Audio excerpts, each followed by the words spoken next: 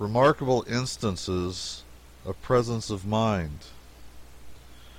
The steamer Ajax encountered a terrible storm on her trip down from San Francisco to the Sandwich Islands. It tore her light spars and rigging all to shreds and splinters, upset all furniture that could be upset, and spilled passengers around, and knocked them hither and thither with a perfect looseness.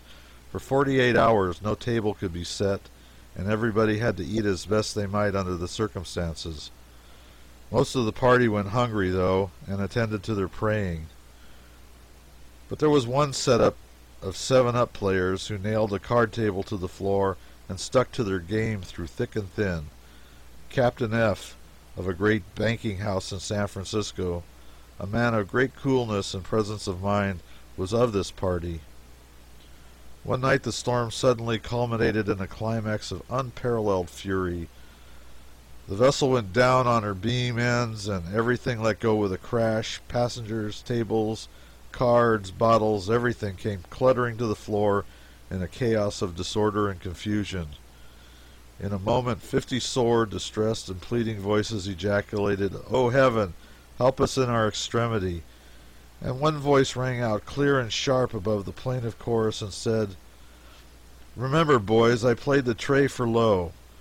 It was one of the gentlemen I have mentioned who spoke, and the remark showed good presence of mind and an eye to business. Louis L., of a great hotel in San Francisco, was a passenger. There were some savage grizzly bears chained in cages on the deck.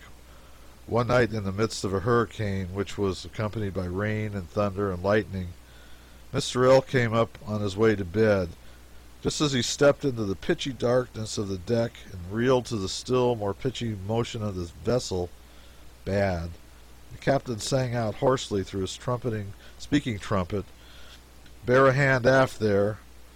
The words were sadly marred and jumbled by the roaring wind.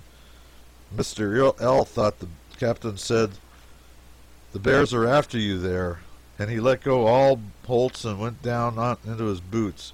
He murmured, "I knew how it was going to be. I just knew it from the start. I said all along that those bears would get loose sometime, and now I'll be the first man that they'll snatch.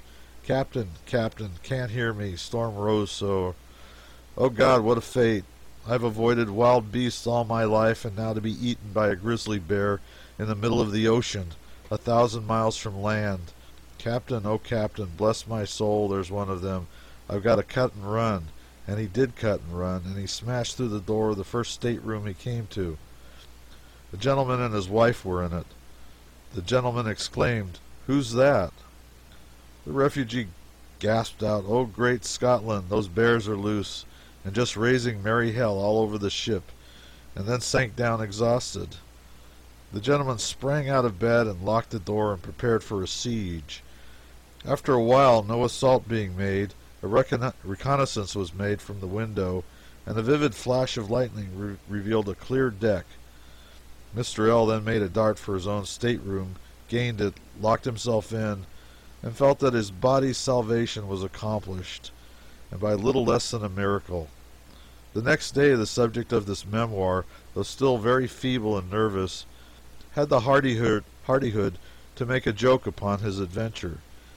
He said that when he found himself in so tight a place as he thought, he didn't bear it with much fortitude, and when he found himself safe at last in his stateroom, he regarded it as the barest escape he had ever had in his life. He then went to bed and did not get up again for 9 days. This unquestionably bad joke cast a gloom over the whole ship's company, and no effort was sufficient to restore their wonted cheerfulness until the vessel reached her port and other scenes erased it from their memories.